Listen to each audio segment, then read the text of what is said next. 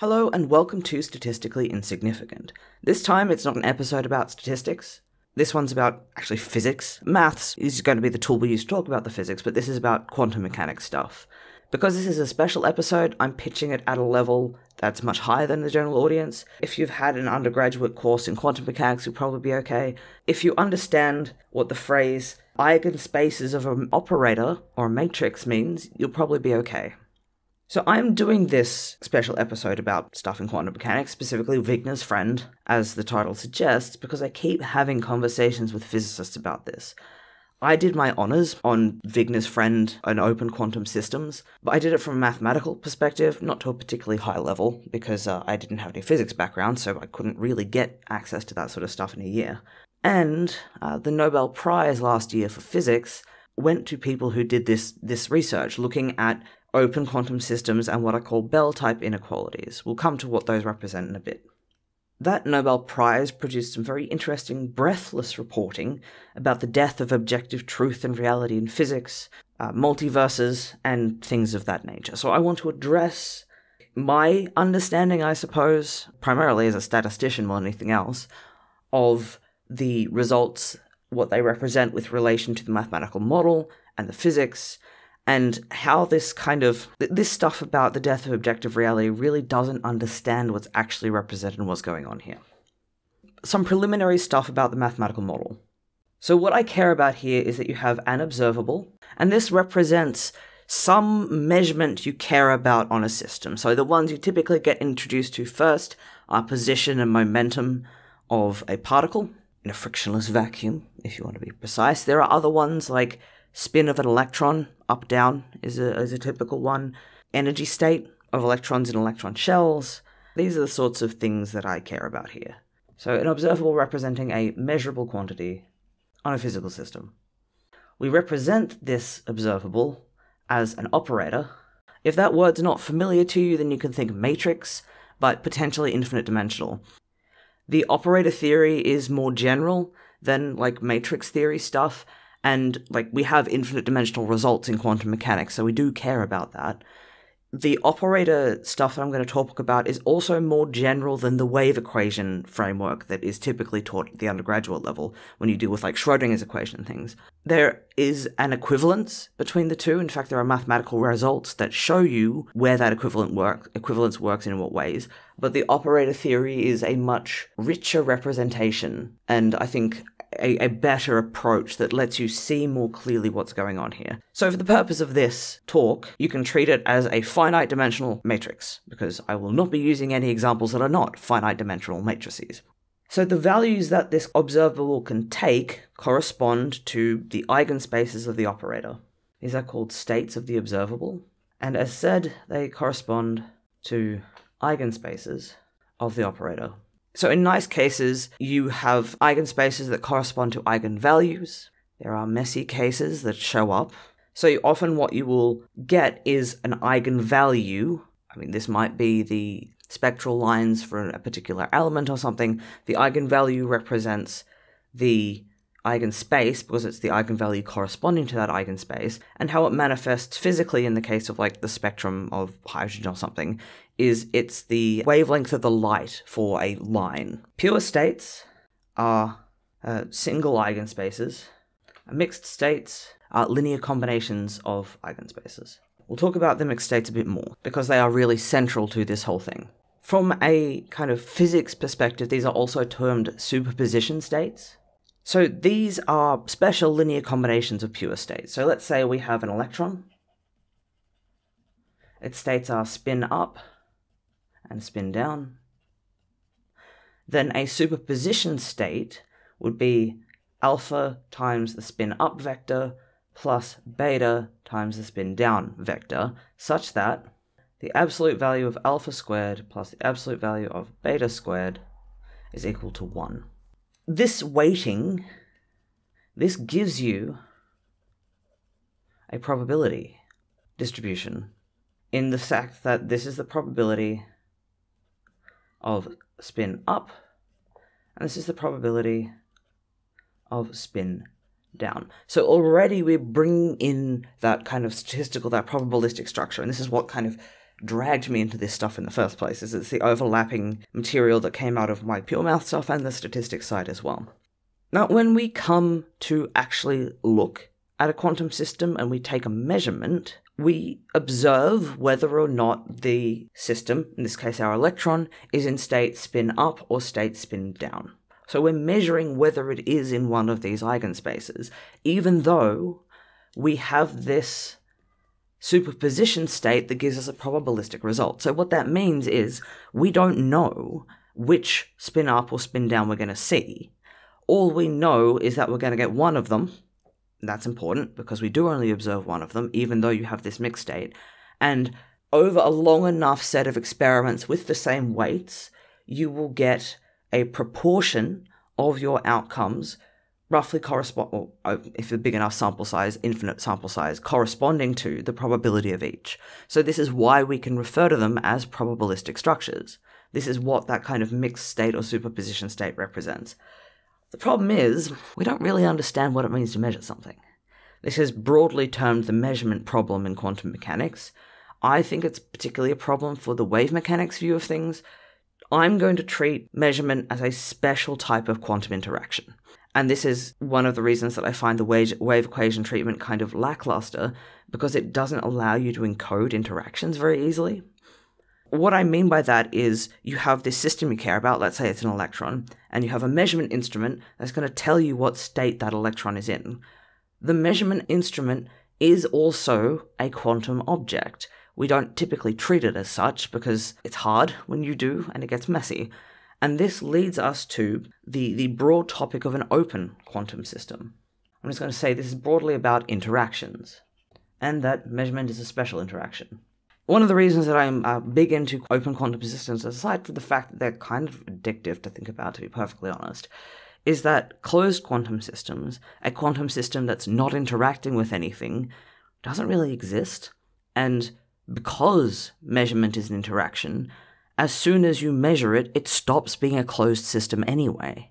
Like the results that we see for things like spectral lines of atomic spectra and whatever, while we can see those atomic spectral lines, the process of actually getting that data is not a closed system process. And the same is true of our spin electron, right? The measurement is an open system. You're introducing an interaction when you do that.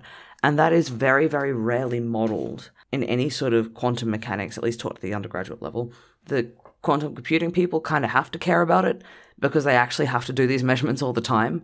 My brother does quantum computing stuff, so they have ways of dealing with this and errors and all this sort of stuff that come out of that interaction in the open systems. But those are adaptations to the open quantum system behavior. They're not so much modeling the open quantum systems themselves, because that's hard, and honestly the math isn't there yet. I'll talk about that more later. So our most basic model for an open quantum system is a thought experiment called Wigner's friend. This is one of these sort of twee thought experiments where you talk about people doing things and you actually on the benchtop do it with like electrons and whatever and equipment. So Wigner's friend is in a lab with a mixed state system. So this is your combination alpha up plus beta down, right? Representing this mixed state, this probabilistic sort of system. Wigner is outside looking in at the combined system of the lab and the electron. Let's call it electron. Wigner is observing the interaction here between the lab and the electron. Wigner's friend, the guy in the lab, person in the lab, is the one doing with the actual quote-unquote closed system. So there is some idealism to this, which is why your experimental results are always messy. But you can still do stuff with this as a model for behavior. Okay, now I'm going to write down some maths. A is going to be the system with mixed state alpha up plus beta down. I know I'm not using brackets and whatever, you'll live. B is Wigner's friend watching the system, I guess, / the lab, interacting with A. How we represent this mathematically is we take the system A, we use what's called a tensor product with B. If you're not used to tensor products, Just take it to be a special kind of multiplication that can encode interactions and correlations. And importantly, that expands the dimensions. So this is a 2D system. This is a 4D system of Wigner's friend observing the electron. And you go from 2 to 4D by multiplying. When we introduce another one of these, we're going to go from 4 dimensions to 4 dimensions to 16 dimensions. I'm not going to do the calculations. I have done them in my honors. They suck. Now, on this level, the weirdness that you get is that Wigner's friend in the lab can make an observation on this quantum system, say, hey, I've made an observation, but to Wigner, there will still be a superposition of states, because what we're seeing at the A tensor B level is alpha up tensor observed up plus, and let's be clear, that's the vector we care about here, beta down tensor observed down. This is a linear combination of basis vectors, but the basis vectors here are different to what they were before, because we've got up and observed up, down and observed down. So what I mean when I say that Wigner's friend can take an observation, so Wigner's friend looks at this alpha up plus beta down system and says, I've observed one of these. So I hate this terminology because it's wrong and bad, but if you're in a Copenhagen person, you would say that that waveform has collapsed. But at the interaction level, at this A tensor B level, where Wigner is watching the lab interact with the system, that has not had a waveform collapse. That's still in this superposition state. And that's very strange. I don't entirely understand how the maths corresponds to the physical system. I'm not an experimentalist, and the way I talk about this stuff is going to reflect the fact that I have no fucking idea what's going on in the experiments. But the maths of this, as I have written here, excusing notation, shall we say, that's what's happening on this particular level. And Wigner's friend is interesting precisely because it does encode that relationship between the interaction of these quantum systems and what you can actually observe. Alright, we're going to make this more complicated, and this is how we get to Bell-type inequalities, which is with Wigner's friend and friends. So in this case, we're going to have two lots of the Wigner's friend experiment, and we're going to entangle them. So we have our A tensor B, which is Wigner watching his friend, and his friend is observing the spin. And we have C tensor D. Same setup, but this is going to be Pauli instead. So watching his friend observe spin. We then have the combined system, A tensor B, tensor C, tensor D. I don't have to put brackets around this because it's an associative operation. So each lab gets half of an entangled pair with total spin 0. So, if one of these electrons is measured, it will have spin up, the other electron will then have spin down, or vice versa. You still have the probabilistic structure here. Entanglement is really a very strong correlational structure. That's how I, in my stats brain, kind of think about it. And I think that's kind of useful when looking at this sort of stuff, because you can talk about when correlation does and does not occur. I'm going to draw a diagram of this. So we have, up the top, A tensor B tensor C tensor D, which is our entangled pair. Then we split it up. So on the first side we have A tensor B. Second side we have C tensor D. Okay, so we've separated our electron pairs and sent one to each of these labs. Now, at this stage, your normal entanglement stuff applies. If you measure on A, you will see, say, spin up. Then when you measure on B, you will see spin down. If when you measure on A, you see spin down, on B, you will see spin up. And they have the probabilities corresponding to the mixed state. So half of each, typically, because it's spin 0 in total. That's fine. That makes sense. That's not where we see the weird shit. Then Pauli and his mate do something. They do a rotation. So in spin terms, it's literally a rotation of using polarized light or something. It's a phase transition, I think. Again, not an experimentalist. The references to the experimental results are in the notes below. Then we have C tensor D again. If the usual rules of entanglement apply in this context, then A and B and C and D should be able to observe that up-down correlation. This is what Bell-type inequalities say. So your Bell-type inequality says, if everything still works, and for the fine definition of what that means, we'll get to it in a second, we see, and here's where I'm going to gloss over an awful lot of maths. Basically what we're doing is we make an observation of a bunch of different things, add them up, one of them has a minus sign, there's always a fucking minus sign, and the sum of stuff is less than or equal to 2. If you really want more information, look at the references below or go and look up Bell-type inequalities. The reason that this is interesting is that this gets violated. We actually observe this sum of stuff greater than 2 to a reasonable hypothesis test, result estimate, etc., for suitable rotation. Okay, violation of a Bell-type inequality is usually taken to mean that what's called hidden variables don't exist. So this is an interpretation of this inequality, which is usually like, no, really, this is quantum behavior. It's not classical. That's what's going on here, because there is no hidden variable, which means that there is no actual honest truth going on in the background that's hidden from you, but you might access. In a classical case, there would be. In this case, there isn't. This is where you get the panic about the death of objective reality. Because on first reading, what that means is relative truth.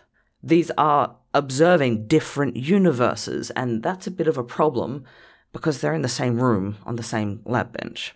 I find the interpretation of this stuff kind of, I understand why people do it. I don't think we know enough to try and impose interpretation, as we're going to see in a second.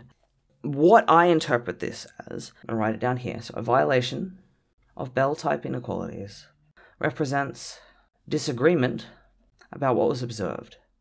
Okay, this is measurable on the benchtop. As I mentioned, the experimental results were first seen in the 80s. I think there was a report I found when I was doing my honors from a Soviet physics journal talking about experiments on Wigner's friend. Wigner had some very strange ideas about human consciousness in relation to this. I don't think those are true, but those results are kind of framed in terms of this. The more recent stuff was from like 2018 and such. References are below, but this result is extremely consistent. It's happened for generations of physicists that have kept finding this and kept going, fuck, what do we do about it? I want to look at the maths in a little bit more detail now and what that representation tells us is happening. So, our observables are operators corresponding to the systems A and C at the most basic level. That's what we are observing. So these are the spin of those electrons, right? If we come back up here to our diagram, we actually take a further step. Just come down to C here, we come down to A here. From a mathematical perspective, this is an operation we call a partial trace. That may not mean anything to the rest of you, but just know that that is how we go from a tensor product of these spaces to a smaller space. So we have a partial trace here, and then a partial trace here again. I'm hiding all of that because I don't want to talk about it. But at the bottom level, we are observing these systems A and C, and we are asking if they agree. Well, what we observe on them is that up and down are eigenspaces of the operators representing the observables. That's just the maths that's going behind it, right? Until rotation, these behave as expected, by which I mean Bell-type inequalities holds. After rotation, don't. There's a mathematical structure going on here. Until rotation, we'll do this level. So A tensor B, C tensor D operators commute. After rotation, don't commute. Okay, so now I'm very definitely talking about the mathematical representation. And I want to make a very careful distinction between the mathematical model that we use to represent the physical system and the physical system itself. The mathematical structure is that we have operators that don't commute. The physical structure is that our observations of the spin on these systems do not agree in a manner that we count as violating Bell-type inequalities. From maths, we actually know something about what it means for operators to commute. In fact, I'm just going to write this as a theorem. Commuting operators have a common eigenbasis. So what that means is that the eigenstates, the eigenspaces, are the same for commuting operators. This is an extension of what you might have seen in second-year linear algebra, where you can prove it for matrices. This is true for matrices as well. If you have two matrices and they commute, they will have a shared eigenspace.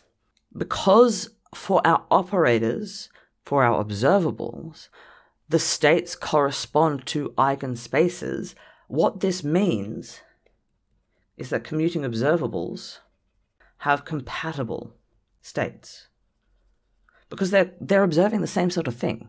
An extension on this, which is true, is that in fact operators commute if and only if they have a shared eigenbasis. So operators, let's call them M and N commute if and only if they have shared eigenbasis.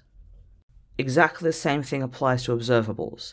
If you have non-commuting observables, you do not have a shared set of possible things you can observe, a shared set of states. So if you have non-commuting observables, you are not measuring compatible things. This is the result comes from the maths, right? This is what the math theory tells us. But we can interpret that, we're on shaky ground, in a physical capacity to mean that if two physical things that you are trying to measure, if they have non-commuting observables, they are measuring fundamentally incompatible information. So for your position and momentum, they are non-commuting observables, and the way that incompatibility manifests is that if you measure one, you introduce uncertainty to the other in the form of a distribution, and the same the other way around. The rotation of this system in the CD side breaks commutivity with the observable from AB. That means that you no longer have that shared eigenbasis that you can actually get at. There's no longer compatible information between the two. From a distribution theory standpoint, what it means to have a compatible eigenbasis is that you have what's called a joint probability distribution, which means that in combination you have a probability distribution that can describe both sets of outcomes. If you do not have a compatible eigenbasis, because you don't have commuting variables, you don't have a joint probability distribution. This is what the violation of the Bell-type inequality is.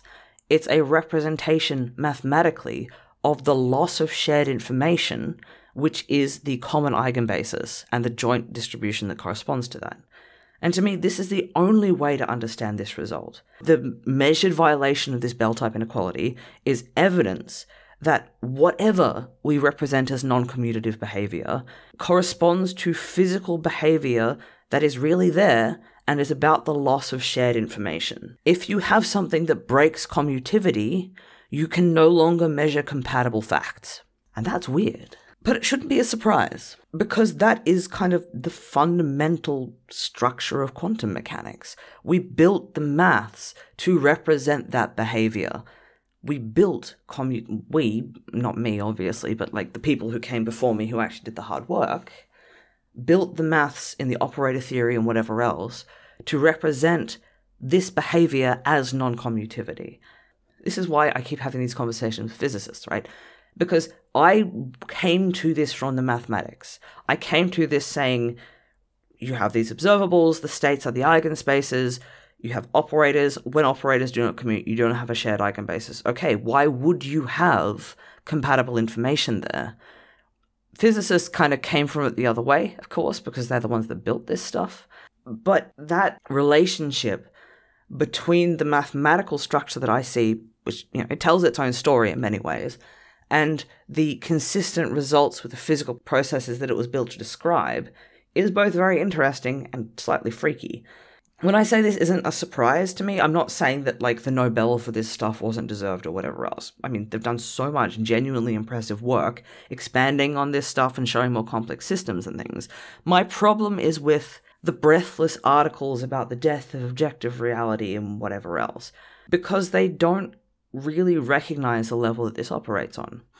To get to this, to see this non-commutative behavior in practice, you have to really isolate stuff. We're talking about results in a lab. If you have interference, by which I mean interactions with other stuff, that stuffs your experiment up, and you don't get good results. This is also why you get measurement error in your results, right? And why you have to do statistical tests, because it's never as straightforward, and your machine breaks, and so on and so on. At the level that we live, everything commutes. So we have to build these kind of extremely isolated quantum experiments in order to observe the weirdness.